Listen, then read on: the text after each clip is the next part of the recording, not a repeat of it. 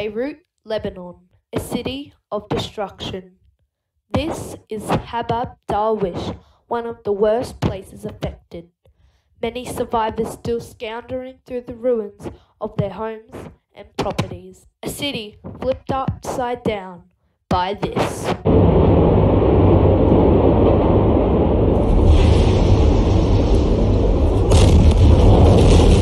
Apartment buildings shattered.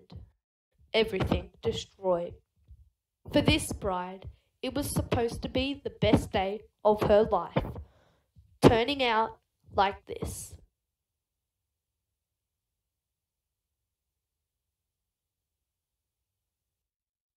Being sheltered to safety.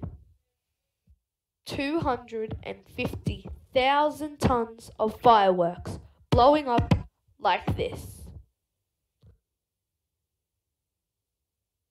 I spoke to Alex, whose relatives live in Beirut. Here's what he had to say.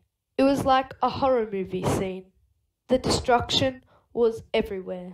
They are okay. They weren't actually inside Beirut, but they felt it 100 kilometers away.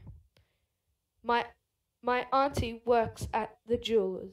That was destroyed after she left 30 minutes before the big explosion happened.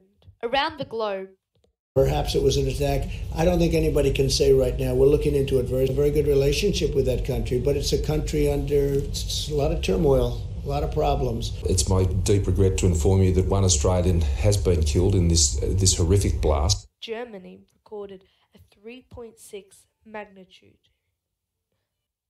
In Beirut, 135 people have died and over 1,000 people have been wounded.